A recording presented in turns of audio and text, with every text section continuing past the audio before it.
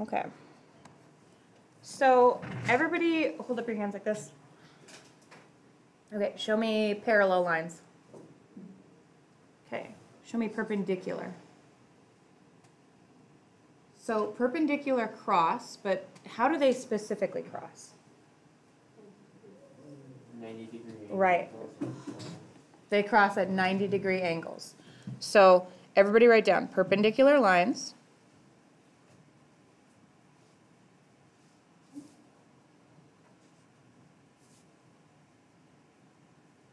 Cross at 90-degree angles.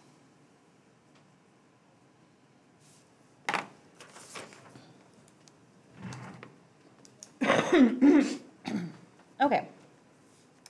Let's say that I had a slope that I was drawing you.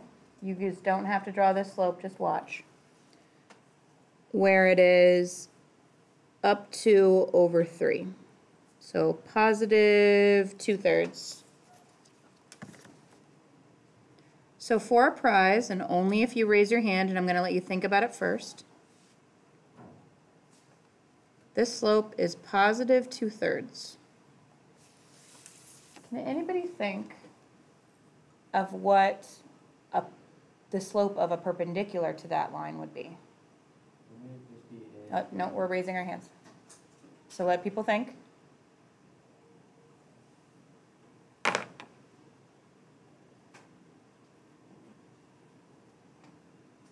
What do you think a slope would be? Okay, 1, 2, you still want it? Okay.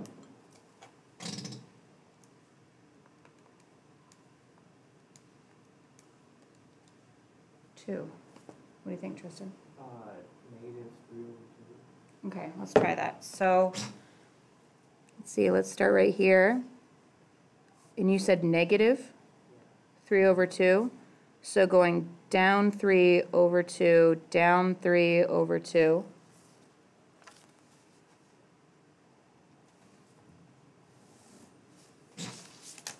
What do you think? Let's see. Does it look perpendicular? Straight left and right, straight up and down? Yeah, nice job. How did you know that? Just something you figured out? Okay. What gave you an idea about how to do that? Because it has to be negative or else it won't cross. Right, one's positive, one's negative, that makes sense. And then it has to, so like a 2/3 wouldn't work because it would be Kind of like this instead, yeah? And then just switch them out. So you're saying it almost like the 2/3 and the 3/2 almost cancel each other out. They're like exact opposites. Does anybody know what that's called when you flip a fraction upside down? You can just say it out loud. Reciprocal. A reciprocal. Anybody know what it's called when you change something from positive to negative or negative to positive? That's the word opposite.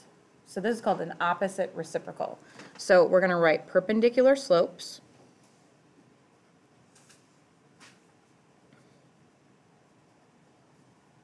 Are opposite. And for right by opposite, I'm going to write plus minus. So if something's positive, it turns to negative. If something's negative, it turns to a positive. Reciprocals. And what does the reciprocal part do? Flip it.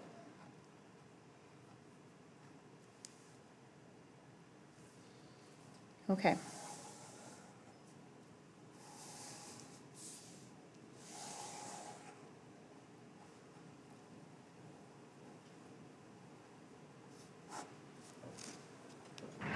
Nice job. Tristan, you should go get a prize.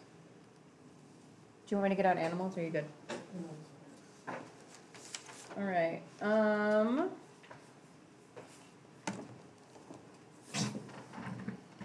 right, example 1. Write the equation of a line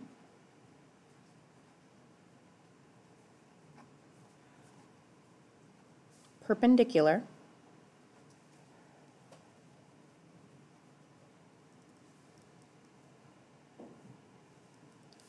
to y equals negative 3/2 x plus 6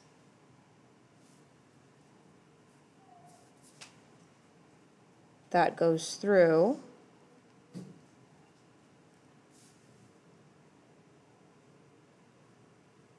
one negative 2.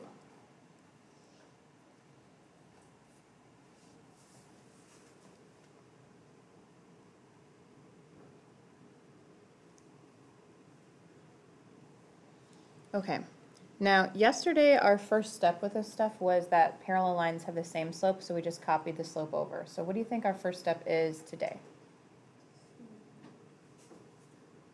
Slope? We're definitely going to talk about slope, but we need to be, it needs to be like a specific slope about perpendicular lines. Right, so basically take the slope, do the opposite reciprocal to get your new slope. So get the new slope by taking the opposite reciprocal.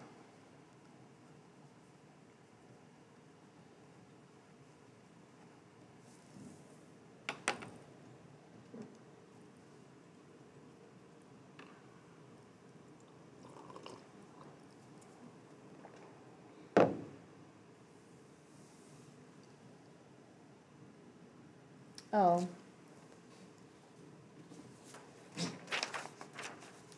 Do perpendicular lines have the same y-intercept?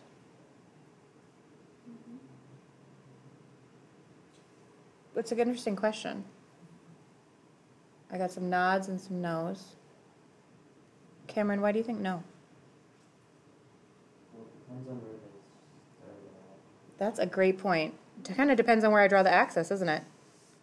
'Cause if I- It's on the y-axis, then they have the same intercept, but if they start somewhere else, then they don't. Exactly. So what Macy said was that, yes, they do. And if I drew the axes right here, they would, right? They would cross in the exact same spot. But if I drew it here, then they wouldn't. So you can't assume that they have the same y-intercept because they aren't necessarily going to. They could, but they're not necessarily going to. So when you write this, you're going to write y equals. What's the opposite reciprocal of negative 3/2?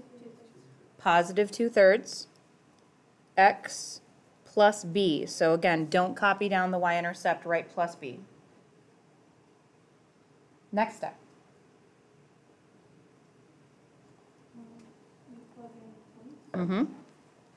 Plug in the point for x and y and solve for b.